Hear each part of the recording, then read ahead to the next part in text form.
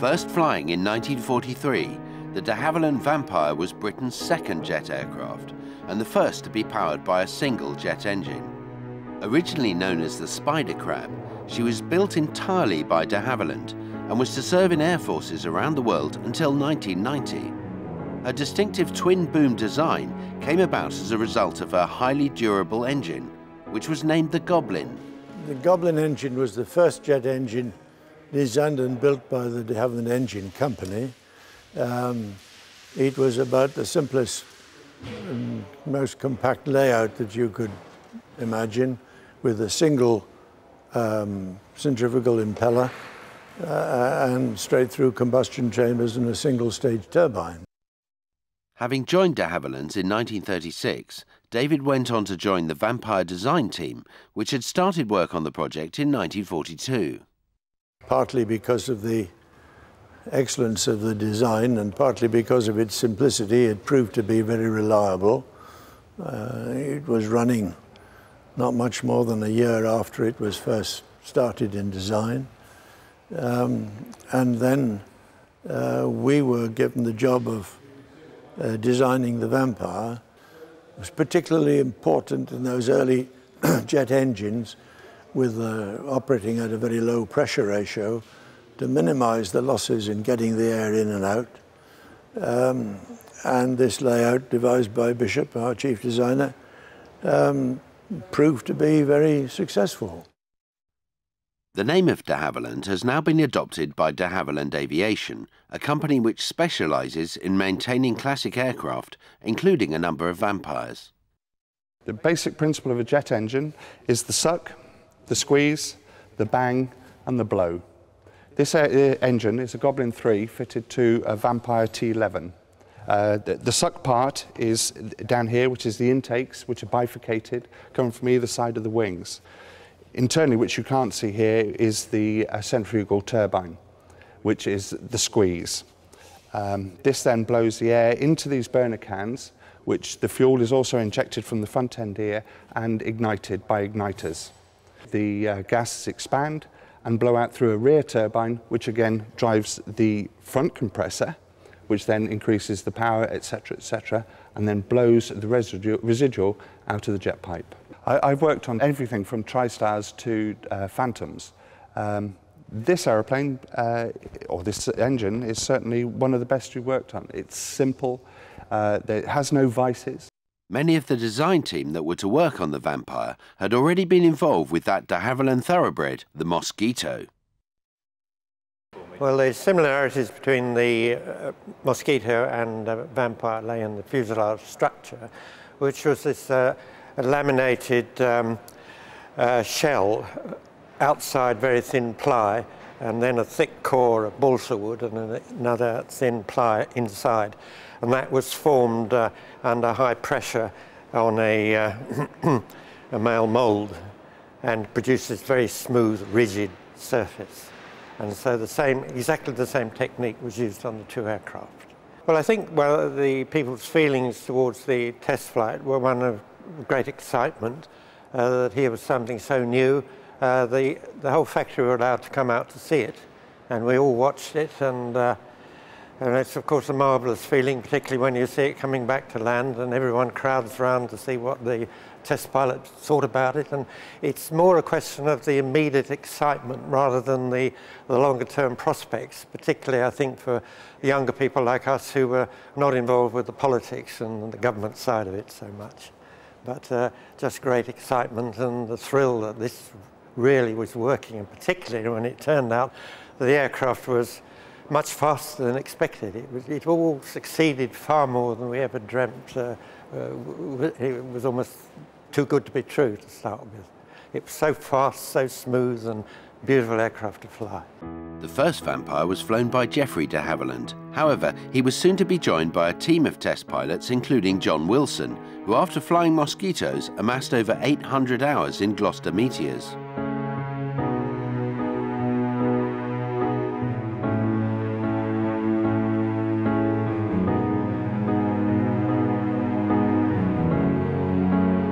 As you can see, the visibility out of here is absolutely marvellous on all 3-4 sides, really. can't quite see behind you, but very nearly. And the aeroplane was extremely easy to fly. It responded beautifully to controls, and it was fully aerobatic, which is not easy to do in a Mosquito. You don't have the excess power that this aeroplane has, which makes it so delightful to fly. Chasing in and amongst clouds and that sort of thing was delightful in this, much more difficult in a Mosquito. The Vampire was an exceptionally versatile aircraft and set many aviation records, including being the first jet to cross the Atlantic and the first to take off and land on a carrier. Her simple, robust and reliable construction made her popular with many air forces. Well over 4,000 were built, a quarter of those under license, and she was to be used in a variety of roles, including as a ground attack aircraft and a night fighter. Well, it's all got to be put down to the design. I mean, this one is 50 years old. She's still going strong. She's still flying every week if possible. You know, this has got to say something about the aeroplane itself. They're still going strong. A lot of people want to buy them nowadays.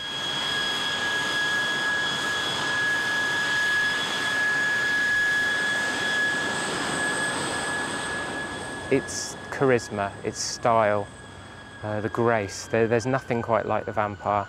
The sound of it, it's beautiful to fly, very well harmonised, that is, that all the controls work together.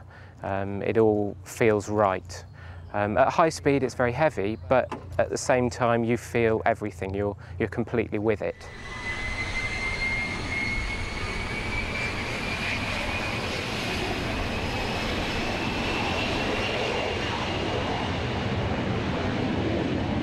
There's nothing quite like it. The shape, when you see it flying, you know it's a Vampire of Venom. That's the only things it could be. They're just beautiful. What we put in now is Jet A1 fuel, but it'll run perfectly happy on heating oil, anything really. If it'll burn, you could run it on it.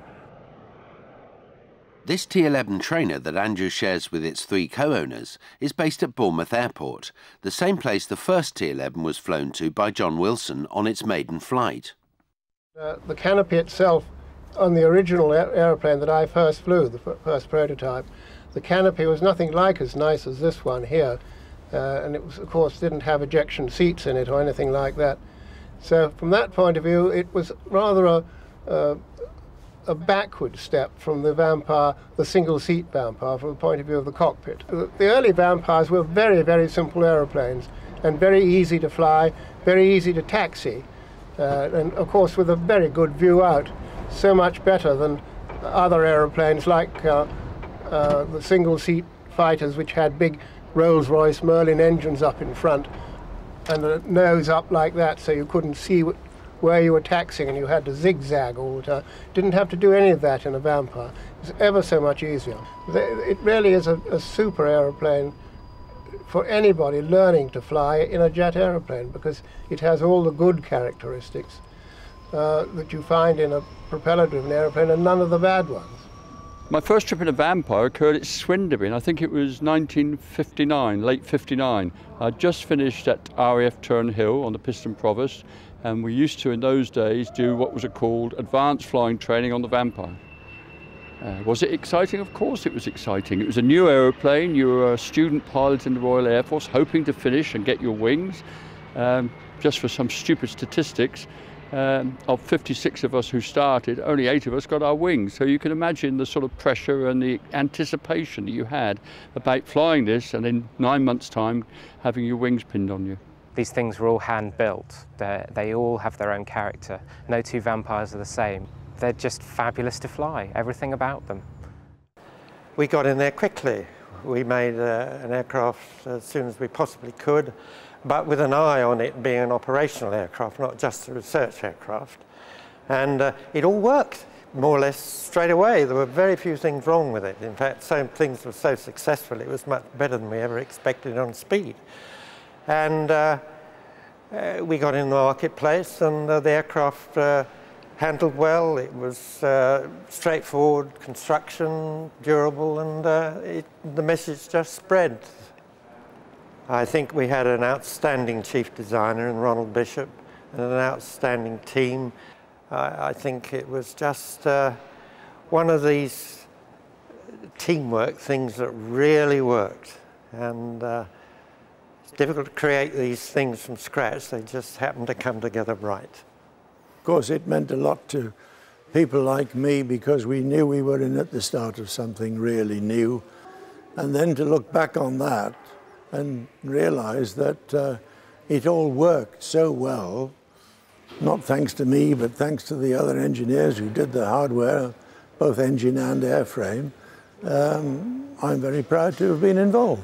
It has a tremendous history behind it, so it's very important that we actually keep these aeroplanes, if we can, flying, but if not, just acknowledge the importance of them by making a film like this.